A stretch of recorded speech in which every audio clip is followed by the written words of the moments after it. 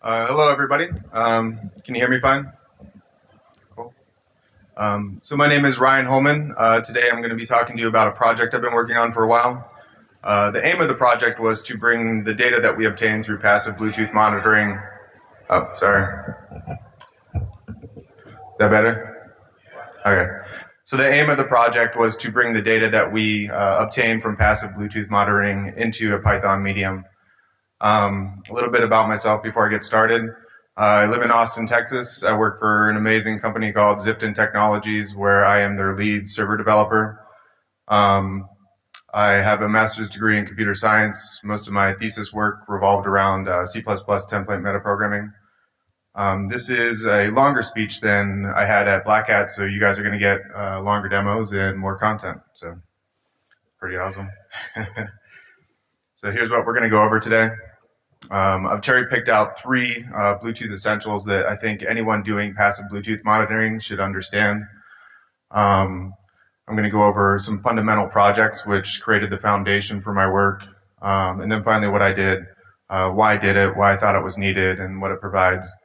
And then I'm going to go on to some demos, and the demos are pretty thorough. They're in an IPython notebook format. It's really nice for creating documentation and live demos. It's all this content is on your conference DVDs, so if you want to check it out later, go for it.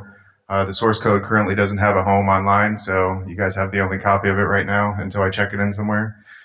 And let's get going.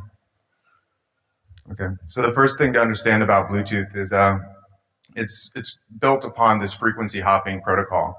And what this means is a communication between two devices is going to take place over 79 different channels. And these devices will hop through these channels at about 1,600 times per second. And the hardware that we have in order to monitor this Bluetooth in the air can really only listen to one channel or a small subset of channels at a time right now. So the data that we obtain is going to be very sparse. And what this means is we're not really going to have a whole conversation, and this, the data, we can still do a lot with it, right? It's not completely useless, and that's what we get. Okay, so here I have an illustration of a simplified Bluetooth stack. There's three things I want you to take away from this slide. Anytime I say BTBB, that's Bluetooth baseband. And the second thing is Bluetooth baseband is the lowest level on the Bluetooth stack. And this is what we listen to when we actually passively monitor Bluetooth. So the Bluetooth baseband layer cannot directly be accessible with our everyday commodity Bluetooth devices and operating system software. So we need specialized hardware in order to access this layer.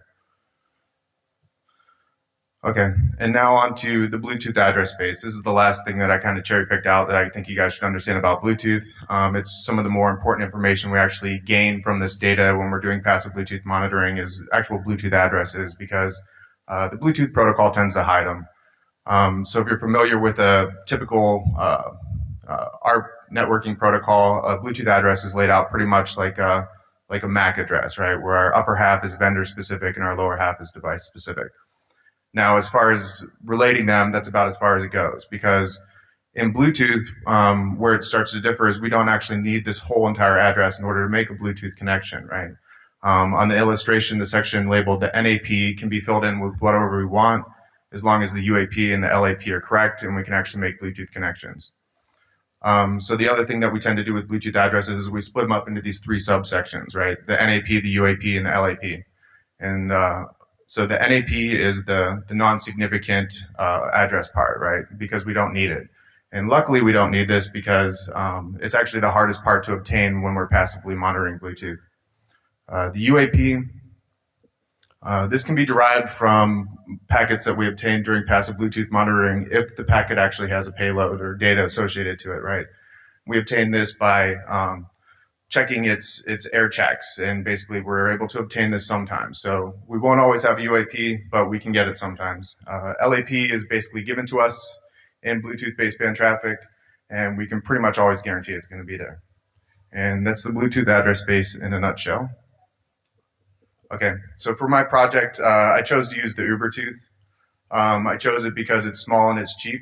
If you're unfamiliar with the Ubertooth, it's a project created by Michael Osman. And it's basically a USB dongle capable of sending and receiving data on the same layer as Bluetooth baseband. Some other things about the project.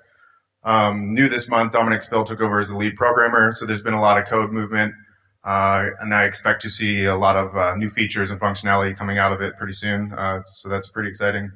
And most importantly for my project is the Ubuntu software provides a Kismet plugin. And basically, the Kismet plugin can output this Bluetooth baseband data into PCAP files. And this is kind of core to my libraries because I use these PCAP files in order to input the data into my libraries. And so really short too, libbtbb, also created by Dominic Spill and Michael Osman. It's basically a core library for Ubuntu and GR Bluetooth. And I mention it here because it provides a Wireshark plugin. And this is closely related to what I did with my medium and my libraries. And luckily I had this because it made my work a lot easier, right? Michael Osman did all the hard work of building this Wireshark plugin, and then I could check my work against his, and it made my stuff go a lot quicker. If you're unfamiliar with libbtbb, it's basically, it provides the data structures and methods for deriving information for Bluetooth baseband data. So Scapy is the medium that I chose in Python in order to incorporate my data into Python, right? And Scapy is pretty much your go-to framework in Python if you want to deal with raw network traffic. It's a framework / library which provides methods for sending, receiving, accessing, manipulating network traffic, and it supports a lot of different layers, right? Bluetooth baseband not being one of them, so that's kind of where I came in. So when I first started out, you know, I had one goal and one goal only, and that was to somehow get all this Bluetooth baseband traffic into Python in its entirety, right? Figured once I could do that, I could rip through this stuff and throw it into my data crunching libraries and throw it into big data storage warehouses and, you know, just have fun with it, right? I don't need to sit there and, you know, hammer out C code or C++ code to, you know, do stuff that's rapid development, right? Python's better for rapid development. Okay, so I did this by creating the Bluetooth baseband layer in Scapy. And when I first started out, I would just take the PCAP files created from Kismet and load them into my Scapy module. And this was really great for post-mortem work, right? But the problem here is I couldn't find live data. I couldn't see packets streaming down my screen as they came in over the air, right? So I had two options here. My first option, which I started to do, was to build a direct interface into the Ubuntu so I could stream this data directly to Scapy. I actually chose not to do this. I quit that. I'm working on it again, but for this initial release, I stopped that because I thought, well, people using stuff like a USRP, and they're able to write these PCAP files, they're not going to be able to use my libraries directly because I'm only going to have an Ubuntu layer. So what I did instead is I built a streaming layer for PCAP files in Scapy. And what this does is it's kind of similar to the tail-f idea in Linux, right? Where you're just kind of looking at the file as it's being written, and you can safely review this. So I created a layer where I'm actually able to read from the PCAP file safely as Kismet's writing to it, so we can use it as kind of a data pipe in between applications. So now that I have my data flowing into Scapy the way that I wanted it, and I could get everything I wanted, there was a lot of stuff that I would do over and over that I really wanted to just build a lot of helper methods in my library for. So the first thing I did was a lot of times when we're going through this data, we want to see all the unique Bluetooth addresses we saw within a data set, right? So, you know, I have helper methods in there that will give me a unique list of all Bluetooth addresses found within this traffic that I'm viewing. Same thing for data types too, right? If I have a PCAP capture, it's really useful for me to know, give me a count of all, you know, poll traffic or ID traffic, DV traffic, DH traffic that I actually saw within this, so I can actually get an idea for summary view. Okay, this packet had a lot of voice traffic. This packet had a lot of data traffic. This, you know, things like this, and it just makes it easy for me to actually see what's in these PCAP files really quickly. Some other things that I did, looking at MAC addresses all day. I don't know how many of you guys can actually remember off the top of your head. So I would try to build these methods that would give me like a human readable format for these things. So obviously if I had a vendor and an UAP, I could then look them up via manufacturer files and get the manufacturer name for me. So I could, as I'm streaming this data, I can see, okay, this is an Apple device. I can see, okay, this is a, XYZ device. Now we're not always going to have an NAP. So when we only have a UAP, I can do a NAP reduction on this stuff, right? So a typical vendor list has about 20,000 vendors in it. If I have a UAP, I can do a NAP reduction and get, 30 to 60 vendors and its associated NAP. So if I see the vendor that I'm actually looking at in this list, then I can associate its NAP along with it.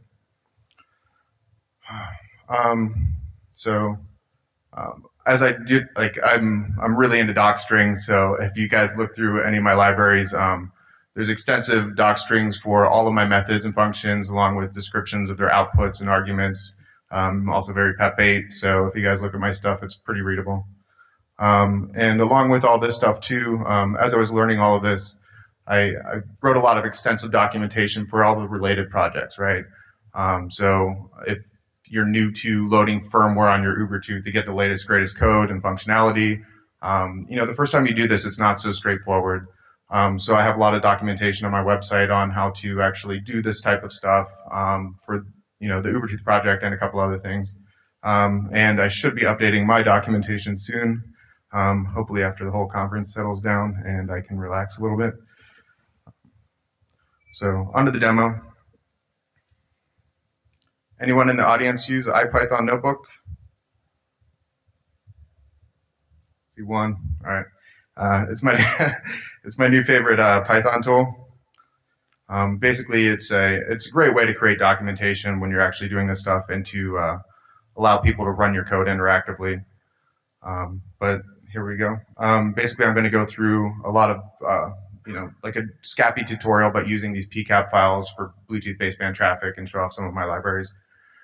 So the first thing I'm going to do from Scapy import all. This is not very PEP8 to me, but for demo's sake, it makes my namespace a little bit less. So BTBB is the library, the Bluetooth baseband library that I created for Scapy. Basically, when you want to install it, you can just put it in your Python path, or if you really wanted to, you could throw it in your Scapy layer folder. I'm going to create a reader interface to a sample PCAP file. And I'm going to read one packet from it and save it as a variable PKT. Now, Scapy provides methods for viewing this data in a nice format. So let's look at the first packet, although I can tell you it's not going to look very interesting. So my layer is based on top, like the bottom layer of my Scapy module is based upon the Ethernet layer since they're one-to-one match. So when we see ID traffic, it's just going to look like an Ethernet packet. Wireshark also does this with their plugin. But let's look for something a little more interesting. So I'm going to iterate through these packets one by one until we find something with actual data. And here we have something. We can see here that, the Ethernet layer is the base layer for this stuff. Then we start to have the Bluetooth baseband layer, each level of the Bluetooth baseband layer. And a lot of this was modeled off of how it was laid out in Wireshark. Scapy also provides summary data for us too, if we just wanted to see this packet in a short view. And this is really nice for just generically iterating through this stuff so you don't have a whole bunch of stuff on your screen. So we can build just simple loops in order to go through, let's say, find me the first packet that actually has Bluetooth baseband payload in it, right? I'll iterate through and print out a short summary of every packet before that until we find one with actual payload. Okay. So next, we can actually, these are just kind of like built-in Scapy things. If you're unfamiliar with Scapy, this is probably informative. Otherwise, it's probably kind of boring. We can take the rest of our packets from our PCAP list and load them all into a Python list. We can view it, see that there's 440 other packets in here. We can treat it a lot like a Python list where we can do list splitting on it. All right. Now we can take this list, and so this is really helpful too, to have Scapy with this traffic, is I can actually take that data that I just loaded into a list now and say I knew Joe Schmo had, MAC address or Bluetooth address XYZ. I could filter out all of his data and write that to a PCAP file. So now I have these really nice formatted PCAP files. So I can say, okay, this is all of Joe Schmo's traffic, and I'll save it for later analysis. So here's just an example of me writing out all this data to a PCAP file. I'm doing a bash ls on it through IPython in order to show you that it's written there. I can then open it back up, and look at 5 packets from it and close all my files. Okay, so I mentioned that I created this streamer object in Scapy in order to be able to access these PCAP files as Kismet's writing them. So here's an example of this. This first 4 lines of gibberish here is my hybrid of Bash and Python. Don't ever use anything like this. This was actually just 1 line less than actually doing the pure Pythonic way. Basically, all I'm doing here is looking in my Kismet logs and grabbing the latest one. So let's assume, for demo's sake, I'm not going to do a live Kismet capture, but let's just assume it's being written to right now. I'm going to grab my latest log, and here's the file here. I'm going to create a streamer object on top of that, and now I can stream through this, right? And my streamer object, my streamer iterator, I can tell it like a lot of different things. I can say stop when you get to the end, and basically to remember where you are. So the next time you access your stream, you can start where you left off. If I tell it not to stop, it'll basically sit there and wait until a new packet comes in, and we can kind of see this stuff go through. And that's more for an interactive mode in Scapy, where you'd actually have to Control-C in order to get out of it. But here's just an example of it. And then we can close my streamer object. Oh, actually, let's go back. Sorry. It wasn't very informative. So let's go to this again. I'm going to open my streamer object and look at this stuff and show you that the next time that I go to access this stuff, there's been no new data written to this file, so I'm basically going to start off with nothing, right? So this is really useful for when I'm just streaming through in order to see all this data in real time.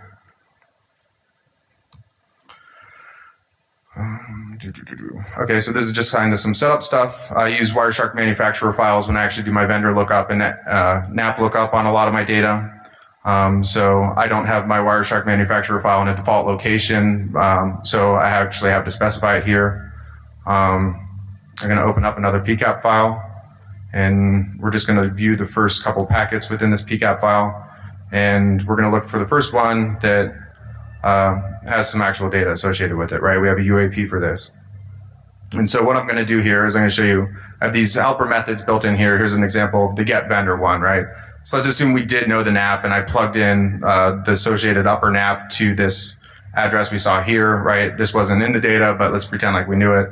I can now see, okay, the vendor is this, right? But if we did not have that, I can take this packet here, which was packet number 6, and actually plug it into my get vendors function, and I'll get back a variable possible vendors, right? And we can see that there were 60 possible vendors for that.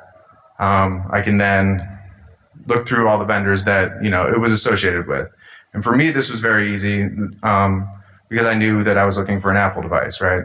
So now I have here my NAP associated with that address and my actual device name. Grabbing all distinct Bluetooth addresses out of a packet capture. This provides very useful for when you're actually plugging into other applications you might create or other tools, right? I can take this list and send it to a scanner utility that I have, or I can send this list to a connection utility. I can do a lot of things with this, and basically this kind of builds the core for a lot of my tools that I just kind of create around my library. I actually don't have a Bluetooth library installed on my OS X operating system right here, so this part is not going to work, but this was me sampling, showing you that you can take this list and throw it through, throw all these addresses through a Bluetooth scanner. This works in Linux. I actually have never really been able to find a really good Python Bluetooth module, so if anyone knows of any, let me know. Let's go to another demo. So this is kind of the fun stuff. I do a lot of data analysis in my day-to-day work, so I took a lot of this data that I'm grabbing from these PCAP files, and I can do a lot of really cool stuff with it, right?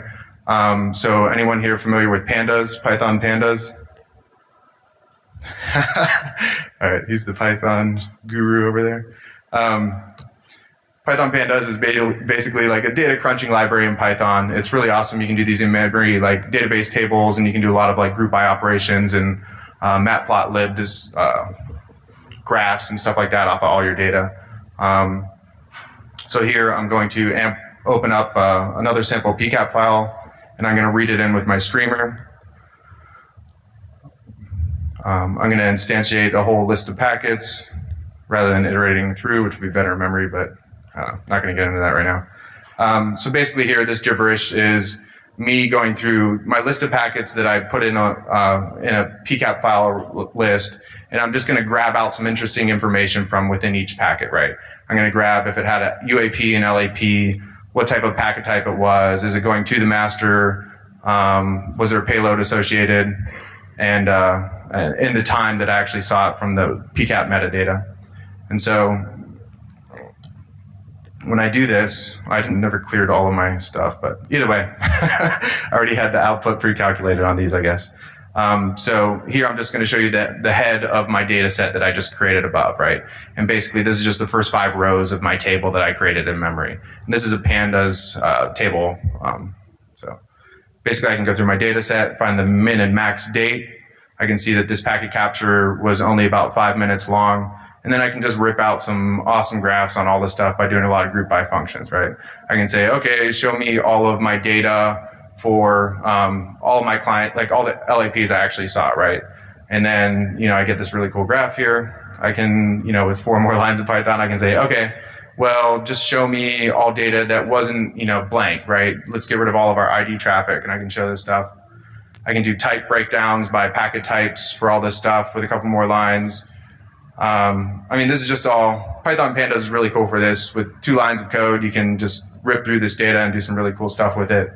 Here I'm just showing, per LAP, here are the packet types we saw for each one. And I'm actually running out of time, so I'm going to kind of sum this up. I can also do a lot of really cool time series stuff on this, so I can see if I'm running this packet capture overnight, I can, see at midnight I saw this big spike of traffic or whatever. We can break this out a lot of different ways, per client or per LAP, time series, cumulative sums of all the data they sent, subgraphs of different types of data they sent, stuff like this. So that's really cool stuff. If you like Python Pandas, you can just kind of go through these tutorials and learn a lot from them. All right, back to the slides.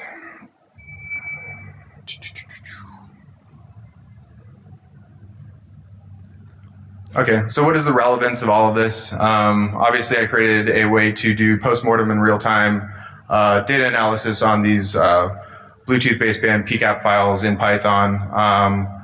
I did it in a way where we're providing cross-compatibility across different devices, which is really nice just for people using other tools out there like the USRP. And a lot of these libraries can just be really easily incorporated into other tools you have, auditing tools, pen testing tools. There's a lot of cool stuff you can do with this. I play with this stuff all the time while I'm drinking coffee in the morning, and I can rip out a new scanner and try some new techniques, and it's pretty easy stuff. And in Python, you only need a couple lines of code. So stuff I'm working on right now, I'm working on some Python libraries to directly interface with a lot of the Ubertooth functionality that you get out of their C libraries. Just recently, I think it was like this week, Dominic Spills made the main Ubertooth library a shared library, which is really nice for me. So now I can just kind of plug into that instead of me creating it in a Python setup.py file. I still want to build a direct stream into the Ubertooth now that I actually have a way for people with USRP to use it. Now I just kind of want to not run Kismet in the background. No offense to Kismet, I just, resource consumption and stuff like that. I would just rather directly stream this stuff straight into Python. Bluetooth low energy layer, I'd never created that layer, although it would be fairly simple for me to do now that I know my way around all this stuff. And we have no way of actually sending these packets out if I were to create them in Scapy right now, but it would be really nice for me to just make sure it was all sane if we are building packets in Scapy for in the future when we actually have a way of sending these out, we have a medium for actually creating a lot of these packets. And here's some references. All my slides and content is on the conference DVDs. But if you want to get into this stuff or learn it, or if there was something I talked about that you weren't familiar with, I have links to all this stuff here. And you can find a lot of my tutorials and demo code online at hacknar.com. I actually don't have the code from this conference up there yet, but later this week I'll put it up there.